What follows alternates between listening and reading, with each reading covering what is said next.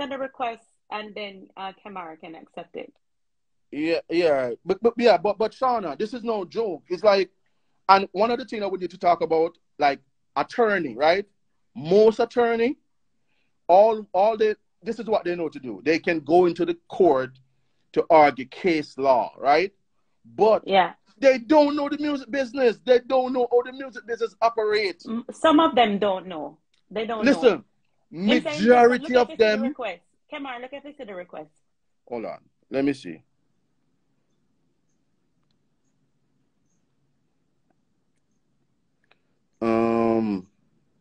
Jamaica Copyright Office copyright a song in the United States in the Library of Congress.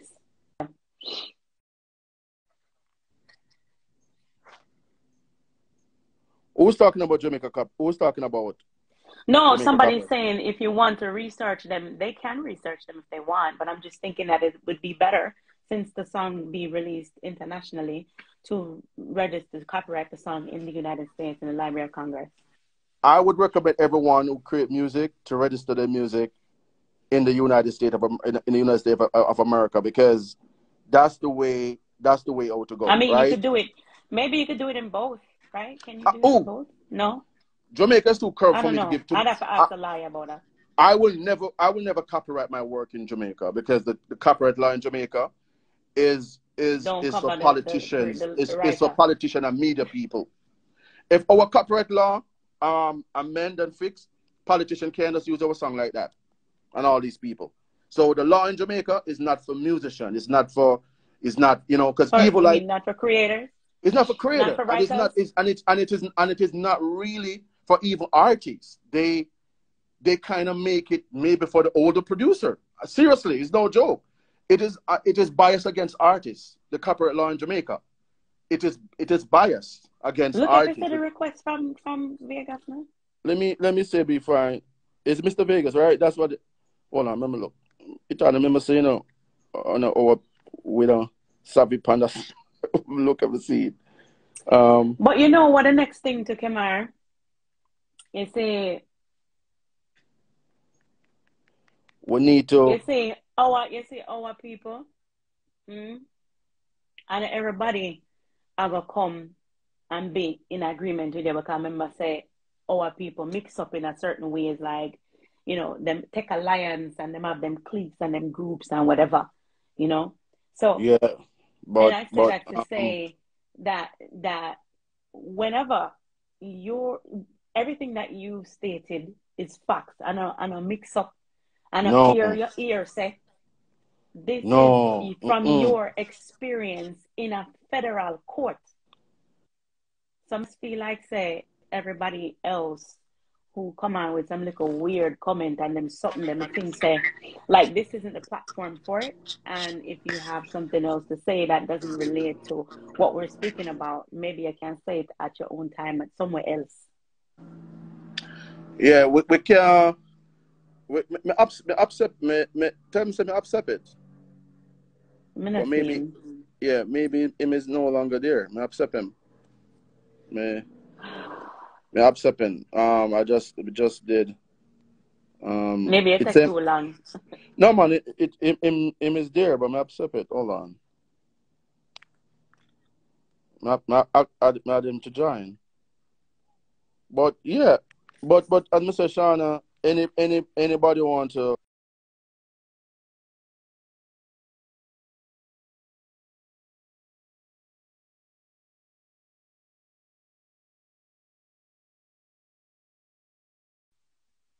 Yeah, it looked like Mr. Vegas. It's not. I'm not see him. Yeah. Yeah, in my gun. Maybe it's too long.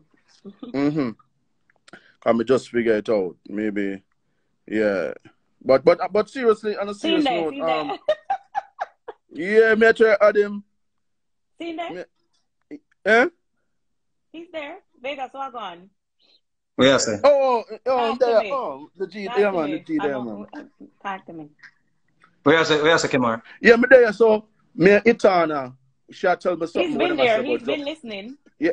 So we are talking but me as a producer, right? And the reason why me talk about it, Vegas, I'm from 2008. sever me a battle with VP and it forced me to go study music law and all of that, right?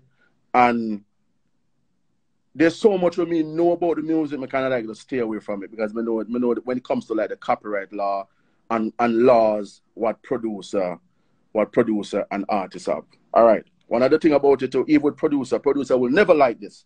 Producer will hate this. And it goes for reggae music, and every producer will hate this. All right. When a producer and an artist do not have a signed agreement, and you go to a court with a record label, this is what the court do. The court gonna say, hey, because Kemar and Mr. Vegas do have an agreement together, the court is going to rule that the record are jointly owned by the two parties. A lot of producer are gonna hate that, right? But it's reality. But next thing, when a producer record a song in Jamaica and the song release outside of Jamaica, especially in America, once the song touch America style, this is what it requires. The producer and the artist consent to release the song, which means that if we license the songs to Warner Music, okay, we get Kemar permission. It is in Warner Music best interest to reach out to Mr. Vegas just as an artist to say, hey, we have licensed the song from Kemar. We need to get your permission, etc. Whatever. So if they pay Kemar 10 grand, Mr. Vegas should get 10 grand. That's straight up. That's what it's supposed to be. That's what's supposed to happen. If the company copyright the song's supposed to be copyright only if we give them the permission to copyright it. It should be copyright on behalf of Mr. Vegas and Kemar Mcgregor. That's how it works. If that song is copyright in the US, you can sue a company anywhere in the world they are. Anywhere. You can sue a company and drag them into the United States of America. If a company in Jamaica who use a song in a commercial want it copyrighted in America, you can sue them. So this is why I was so upset when Etana talked about them conference. Fuck that, because they're not teaching creators and telling creator how to protect their intellectual property. Jamaica copyright law is for producers and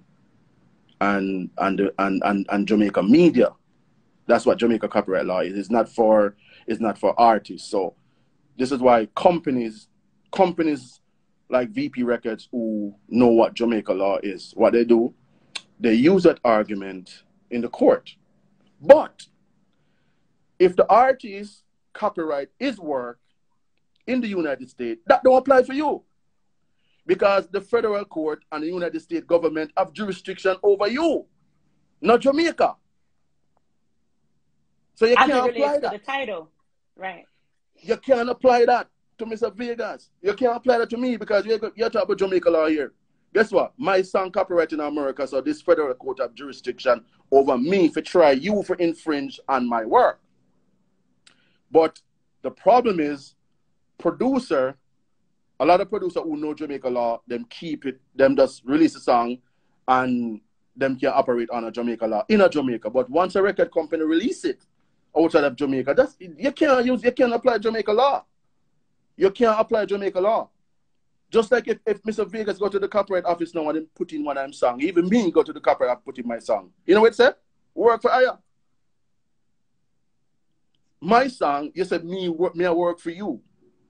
But then you are send me a statement. You contradict. So guess what? I tell you this, Mr. Vegas, I just talk it on about it. In 2008, they amend the copyright law in America. And the reason why they do that is because what record label copyright artists' work into their name. And the federal court back then, they more just look at argument and not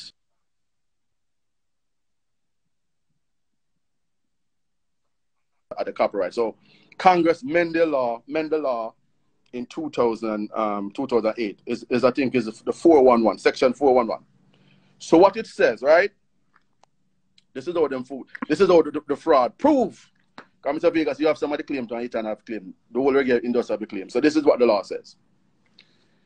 If a company misrepresent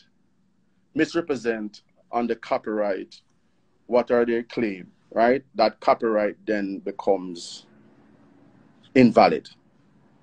So which means that if me and you in a court a fight for copyright infringement or we a fight for royalties, all they do is look on the judge and say, but Your Honor, they commit fraud on the copyright.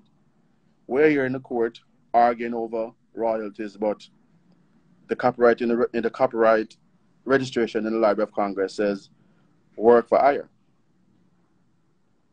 That doesn't make sense. So therefore, the judge going to request that. Hold on. Repeat that for me. Okay. So what I'm saying, if I'm in court with a record label, right, and we're fighting over what royalties I'm entitled for, or you or the record company are saying that they get the rights from another producer, etc., right? All you have to do is just search for that copyright. And you got to say to the judge, this company commit a fraud on the copyright and they infringe on my copyright. Here why. We're in the court debating that they owe me royalties, but they lift their right hand on the Library of Congress and swear that they control EDSI by a work for hire agreement. Why the hell are you and them in court talking about royalties when it's a work for hire? What if you're in court to get a share of your master? Like, what if you believe that you're a co-owner to the master? If you believe that you're a co-owner for the... No, but guess what? Without we talk about the master, your lyrics are embodied in the song recording master automatically. Automatically. You're involved. You can't take your voice out of it. You cannot take the lyrics out of it. Automatically, you own half of the copyright. Boom. There goes my contention. I've been saying this for 25 years, bro. Or 23 years. When I entered the business, when I started working with green seeds, and you know, when you just come in out of the business, you're really rusty and really cognizant of the thing them. So I've been asking these questions over the years. I'm like, yo, why am I not a co-owner to the master? I've been asking these questions, you know, even before green sleeves, you know, was sold to VP. So what I used to do is, I used to go to the producers, them and say, listen, if you are going to be selling the record and you're not giving me any royalties, at least me want to use the record as well, because I feel, I know I co-own, I have ownership on this piece, because you can't separate. If take me off the piece, then I'm going to sell the rhythm by yourself. Can't separate it. Right? So I've been pushing back at this, and I heard people I heard of. I never really, you know, directly speak to Stanberry. I used to manage Steely and Clevey, right? I think. And I heard that people like Stanberry, they were basically claiming, right, and they claim that the copyright law in Jamaica states that the person that produced, that paid for the studio time, owned the tape, etc. at the studio, they were the owner for the master. They control the master. See? So I've been asking all this time. What about the copyright to the lyrics, which is embodied in the master? No, they're claiming that the copyright is a separate issue from the sound recording. Yeah, but that is what they're claiming. But it's very hard for you to separate the two. We know that we the people them know you echo what we are saying. Right? To separate the two. So what they've been doing is over the years, before even me coming out of the business, before we born, they have been claiming that they have the right, the producers them have the right to take the work and exploit it, or give it to a company outside of Jamaica to exploit it. Now let's be the idiots. Let's say they said the law in Jamaica, as what you said earlier when I just joined, I heard you talking about it. Let's say this is the law in Jamaica. How you remove it from this jurisdiction to another jurisdiction and give me the same law? Cannot. Me say never. But watch this now. Watch this now. When people like VP them and Jetstar them take your work from a producer in Jamaica and exploit it internationally, they are basically pointing back the finger and say, oh, go to the producer. But as you said, you can't send me to the producer after you take my work. It's you who exploit my work. Why didn't you take from the producer his portion? Correct. Your image, your likeness, your correct. voice, You your understand? lyrics, everything. Because the producer... That is the contention, you know. And people are making it out. The producer cannot but here's the problem now, brothers and sisters. Brothers and sisters. Them know that a lot of these artists, them now go fight the battle with the 5 and the 6 and the 7 and the 8 and the 9 lawyers. But like you know, we take the time out and do the research. Like me now, we have to take the time out to do the research. You understand what I say? So, me cannot see how, in the case of a VP, let's say they own Chris Martin now. Right? Chris Martin songs were produced in Jamaica by, say, a Chrome. Okay, that's the jurisdiction in Jamaica. Them say Chrome owns the master. Okay. Right? According to them claim the copyright law because them say him pay for the studio time, I own the tape and all of them things there. Even though in this area we don't use tapes and them things no more. You see? And a man not paying no studio time, he send the rhythm come get your record. Right? Let me tell you something. All right. You see the way... Just let me finish this point. Yeah. So, they will tell you now, a Jamaican producer, Kemar, if you produce Chris Martin now, they're going to tell you that you have no rights to Chris Martin in the jurisdiction where they might try make the law applicable to what they're doing. Right. So why is it that you only bought Chris Martin, you know?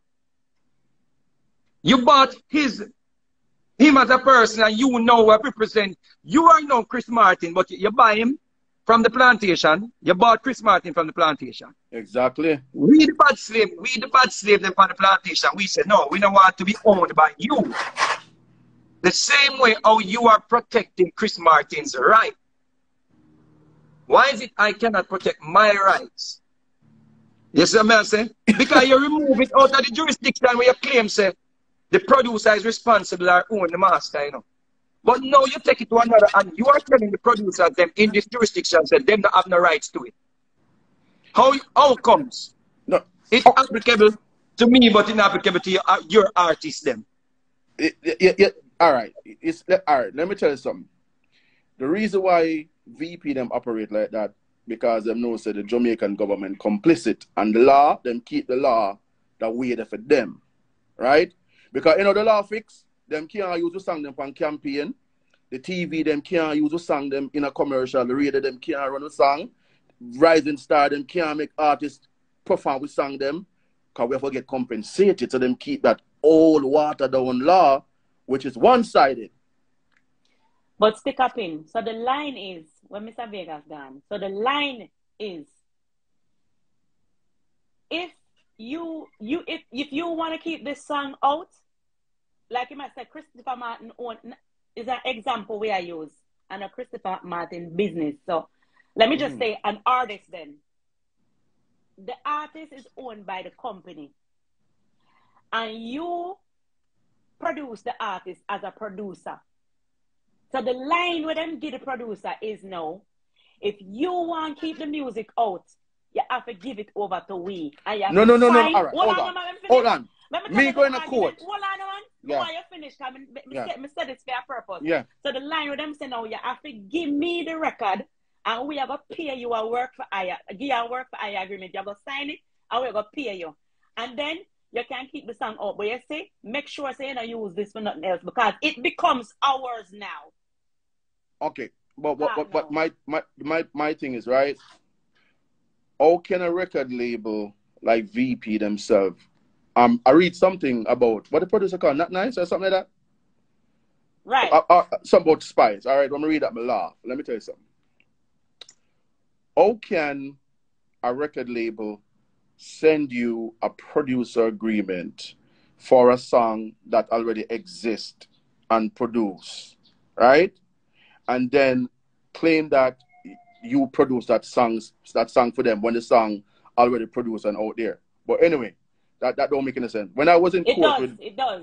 Yeah, when I was in court with VP, that same argument came up where VP said to the judge, "Oh, Kemar infringing our artist them because he record our exclusive artist them." So I turned to the judge and I said to the judge, so because I record their exclusive artists, does that give them the rights to steal my work or to take my work? The judge look at them and tell them, your problem is with the artist and not the producer. And if the artist give them the rights, once the artist record upon it and allow it, them have the right. So any problem you want to have, go to the artist. So that is another thing for producer. When VP them try to pull a stunt upon the producer them need to tell them that, say, yo, go to the artist. But producer need to realize that when two people create a work together, it is jointly owned. Jamaica law can never stand up in a no court in the world. It cannot. This is why you should not think about Jamaica when you're making the music, because the law, and again, VP them cannot apply Jamaica law in our federal court. They cannot do that. They cannot. And excuse me. And that the problem with this is, and you said something very important, that I think a lot of artists need to write that down. Like when we record, what you said, a lot of artists need to write it down. The fraudulent part of it, registering a work on behalf of a producer that they did a work for hire with, without any consent from you, the artist. In another jurisdiction, it's not like them doing this in Jamaica, you know. Because remember, so we do not have to. First thing, it's like what these people are doing. They're dipping here, dipping there, dipping over there. The court call it double dip. Double dip. Right?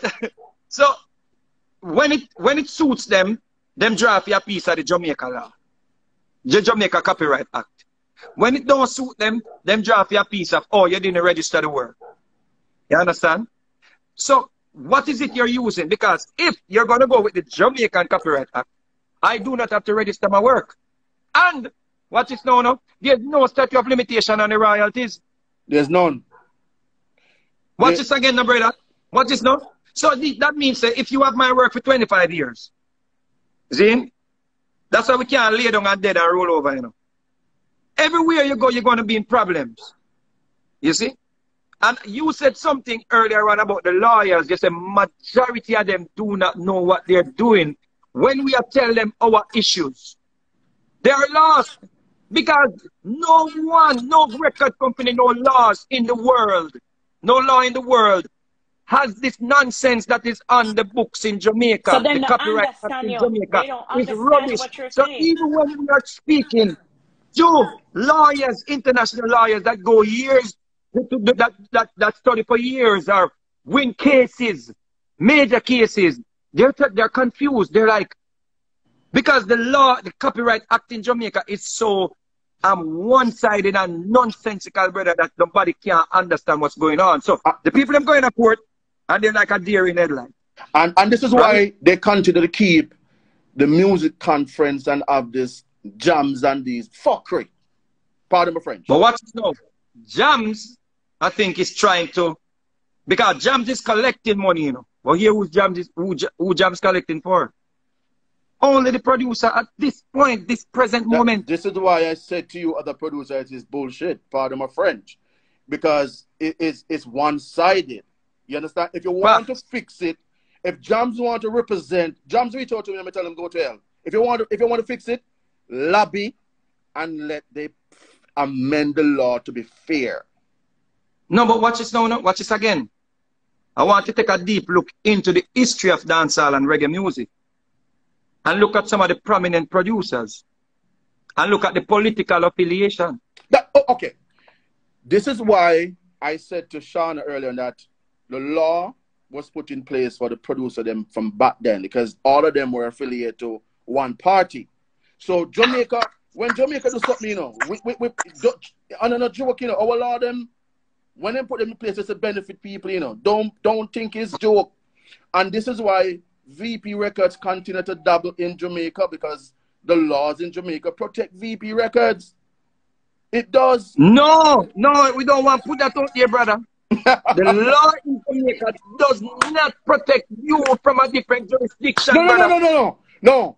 When I mean protect them, right? All right, put it this way.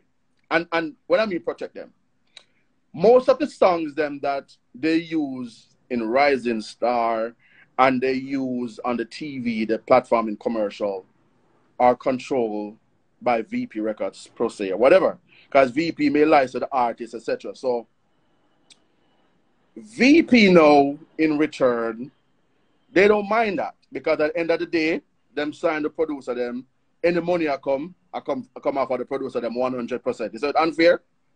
So any performance them get from the TV or anything or whatever, it come 100% because them are use the Jamaica law, because them are double dip. So them use the Jamaica law on that side. The copyright law. Yes. You see me I say? Yes. But watch this now. Sorry for cut you again, but watch this now. Because we don't want them feel like say them have a foot in or a finger in or a window in. Watch this now. Jamaica signed on as a signatory to the Berne Convention. Correct. See? So if you sign on as a signatory to the Berne Convention, we explain the copyright law. We clarified the copyright law. Why is it that the government of Jamaica will come and dip in a dance hall and tell people what to sing and what not to sing and what to play on the radio? How is it that the Jamaica government now implement the interpretation so everybody can understand it? But it goes to your point. They want to use the people, them music, you know, them copyright, them political campaign, them ads them on TV, them commercials on TV. You have your hit song, you hear every minute you have somebody promote a party. Correct. Them use the song promote the party. Them use this, all of them exclusive hotel that comes that now in Jamaica, we just play the song and ride away free and all of that. So these things is corruption, and the government and people benefit from the corruption. They are like Rebel Salute, Reggae Soundfest. If the copyright law in Jamaica fix, those companies will have to pay. Even if them book Mr. Vegas, yeah, them have to pay you, but still pay for public performance. If you just go on Google right now, and you will see that 99.9% of the Jamaican popular artists or major artists, their music, right, have been copywritten as work for hire by VP Records. Listen. We're talking about. Kemar said that. Listen, let me tell you. And his sister sent me that, you know. But listen, let me tell you something. All right. And this is why I was saying to Etana, and we're going to say it again. The court, the court here in the United States, the federal court, they couldn't figure out, because record labels used to get away with it, right? And in 2008, they amended, because it's very hard for you to prove fraud in the U.S. You know, the U.S. going to come out of fraud. Complicated. Right. So what Library of Congress did and the U.S. government did to make it clear how to prove fraud on a copyright, they amended the law in 2000. in 2008. It's called amended 411. And what it does, it guide the judge, give the judge the direction to say, okay, if Mr. Vegas says that his work